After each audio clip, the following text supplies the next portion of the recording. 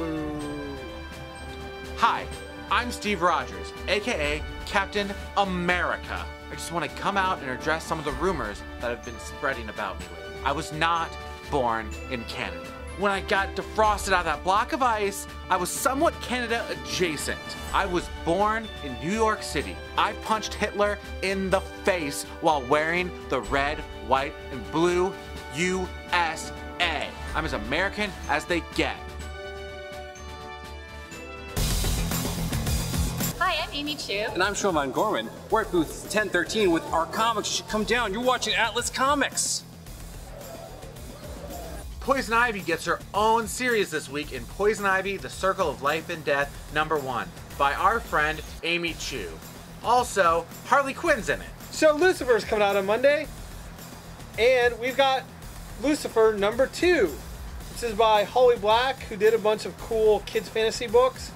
It is in line with the original comic. It's not so in line with the show, but if you like the show, you'll probably like this. I actually recommend it. Everyone loves Adventure Time, and everybody loves the Ice King. So everyone's gonna love Adventure Time Ice King, #1. Captain Marvel's back in Captain Marvel #1.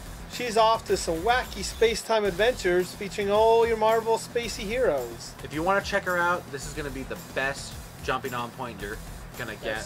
And if we're doing that, we should talk about We've got a whole bunch of $1 Deadpool books yet again this week. We've got The Wedding of Deadpool, Meaty Deadpool, and Groovy Deadpool. And Groovy Deadpool has Luke Cage and Iron Fist.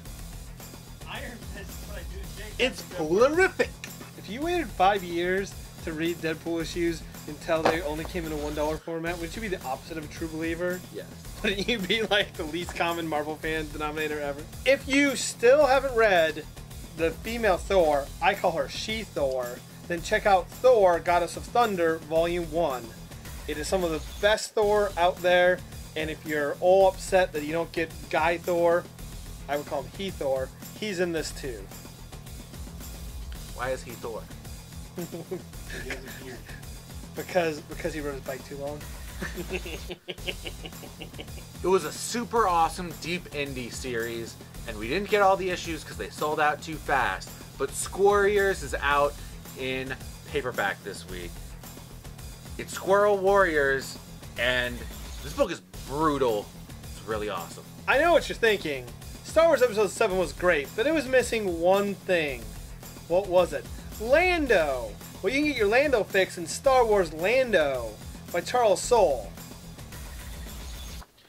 He better be in the next Star Wars movie, even though it's only going to be at the everyone close your ears if you haven't seen it, Oh, no. the funeral. Check out Nerd Haiku Review.